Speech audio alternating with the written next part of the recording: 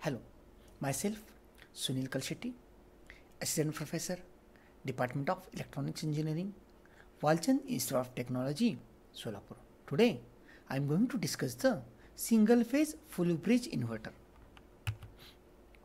Learning outcome. At the end of this session, students can analyze single phase full bridge inverter. Single phase full bridge inverter. This is the circuit diagram of single phase full bridge inverter. It consists of 4 power devices and 4 feedback diodes. It consists of 4 choppers and 3 wire DC source. Here Q1 and Q2 acts as a one pair and Q3 and Q4 acts as another pair.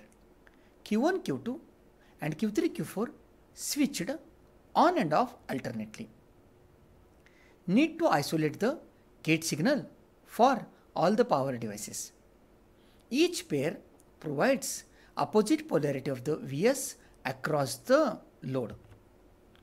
Let us see how it works. Now assume that the load is purely reached to. Now initially apply the gate pulse to the Q1 and Q2 and block the gate pulse for the Q3 and Q4. So effect of this, Q1, Q2 conducts and it acts as short.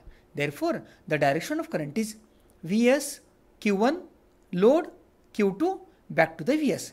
Therefore, Vs appears across the load. Assume that the direction of load voltage is positive and the direction of load current is positive.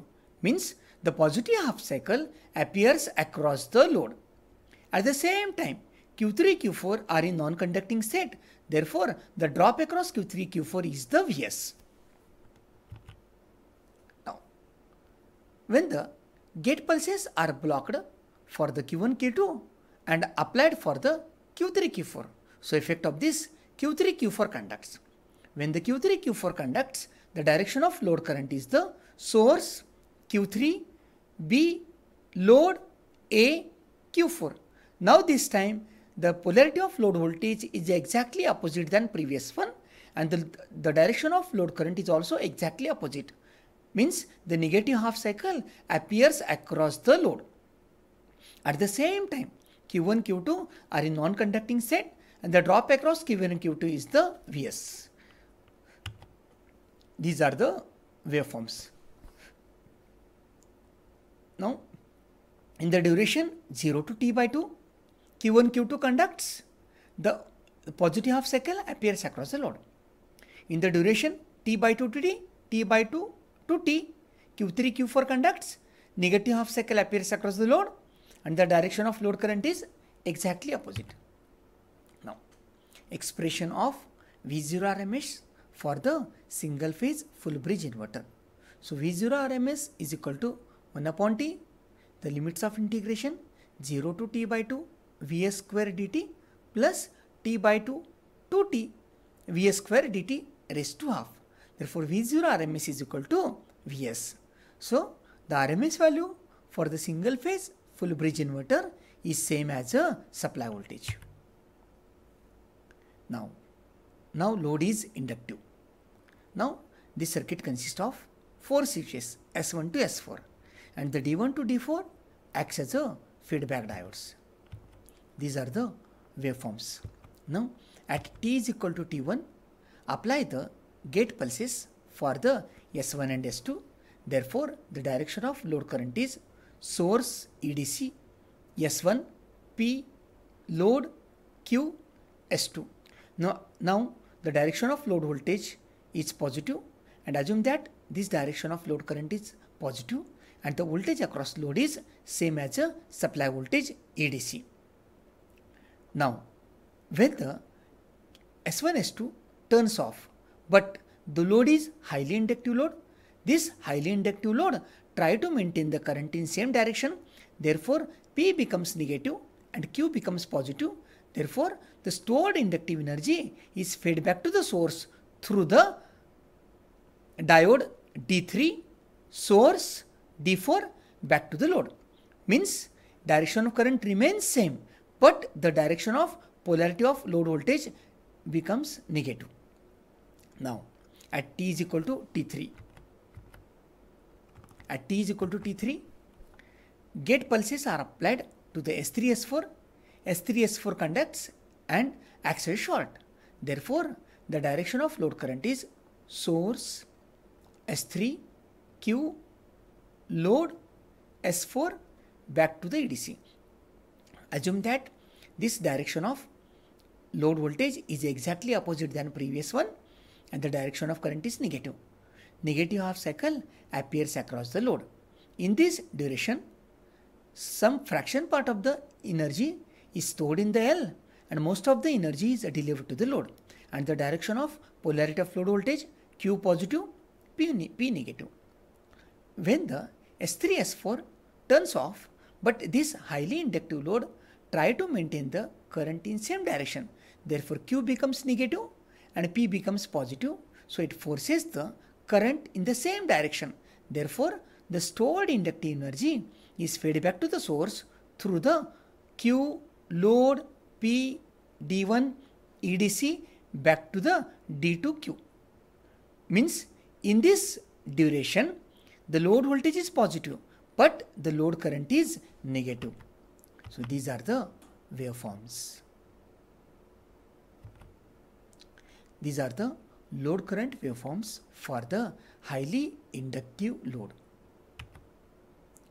What is the PIV for the single phase half bridge inverter with RL load? Now, the PIV for the single phase half bridge inverter is same as a half bridge inverter. So PIV for full bridge inverter is same as a supply voltage. Performance parameter. Harmonic factor of the nth harmonic. HFN is equal to V0n divided by V01 for n is greater than 1, where V0n is equal to RMS value of the nth harmonic component, V01 is equal to RMS value of the fundamental component. Harmonic factor of nth harmonic is the measure of individual harmonic contribution in the output voltage of inverter. It is defined as ratio of RMS voltage of particular harmonic component to the RMS value of the fundamental component. THD, total harmonic distortion. It measures the closeness in the shape between a waveform and its fundamental component. So THD is equal to 1 upon V01 into bracket summation n is equal to 234 up to infinity V0n square raised to half. Distortion factor. It indicates the amount of harmonic distortion that remains in a particular waveform after the harmonics have been subjected to the second order attenuation. So dF is equal to 1 upon V01 into bracket summation n is equal to 234 up to infinity V0n upon n square bracket square raised to half. Therefore, distortion factor is equal to V01 upon V01 into n square for n is greater than 1. Lower order harmonic. The harmonic component whose frequency is closest to the fundamental and its amplitude is greater than or equal to 3% of the amplitude of the fundamental component. A single phase transistorized inverter has the resistance of 2.5 ohm and the DC input voltage is Vs is equal to 50 volt. Calculate the RMS output voltage. Now as we know, for the single phase half bridge inverter, the RMS output voltage is same as a supply voltage. Therefore, for this problem, the RMS output voltage is equal to 50 volt. Now, Fourier analysis of inverter output. Instantaneous output voltage. The Fourier series can be found out by using the following equation. E0 omega t is equal to summation n is equal to 1, 2, 3, 4 up to infinity Cn sin n omega t plus phi m, where Cn is equal to under root an square plus bn square and phi n is equal to tan inverse of an upon bn. Now here an is 0 for all value of n, but the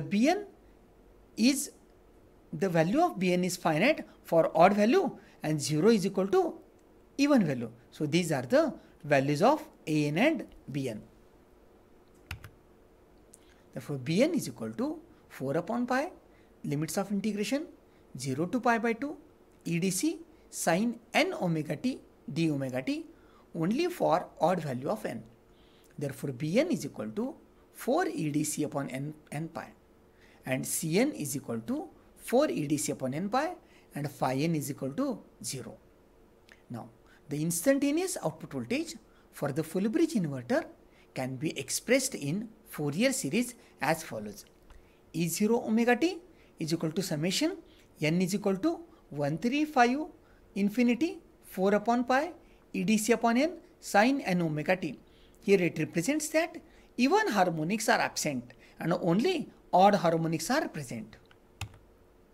The nth harmonic component is given by E0 of n is equal to Cn upon root 2 is equal to 2 root 2 edc upon n pi for n is equal to 135. The RMS value of fundamental component is obtained by substituting n is equal to 1 in the equation 3. Therefore, E1 RMS is equal to 2 root 2 upon pi into EDC is equal to 0.90 EDC. These are the references. Thank you.